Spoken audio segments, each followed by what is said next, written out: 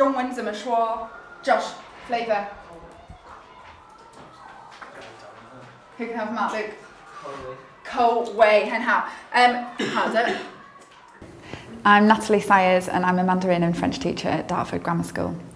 I decided after my A-levels that I wanted to study Chinese at university along with French, so I went to Newcastle University to study Chinese, and as part of my degree course I studied in Beijing for a year.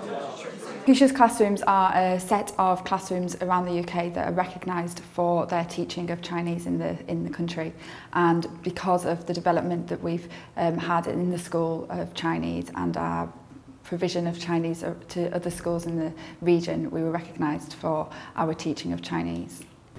I try to use a range of resources in my teaching every lesson, particularly with the students being boys. It's good to keep them busy, so anything that can be kinesthetic, working in pairs or working in groups, gets them enthused with the language. So usually I'll try and make sure that I'm practicing 3 different skills, so speaking, listening, writing or reading throughout the lesson. They absolutely love learning Chinese at this school.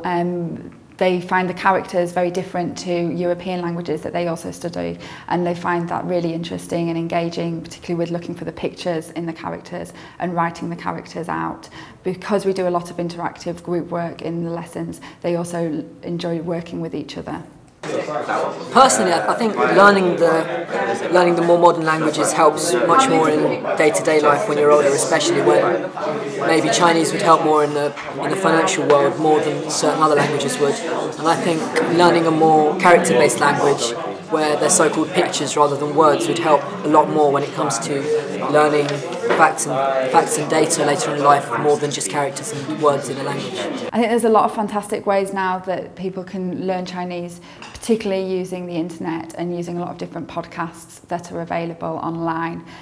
I'd also suggest that they get in touch with a number of the different schools in their region, because a lot of schools will provide outreach support for anybody in the community that would like to study Chinese. And I know at this school we provide extra support for adults and parents of students at the school that would like to learn Chinese.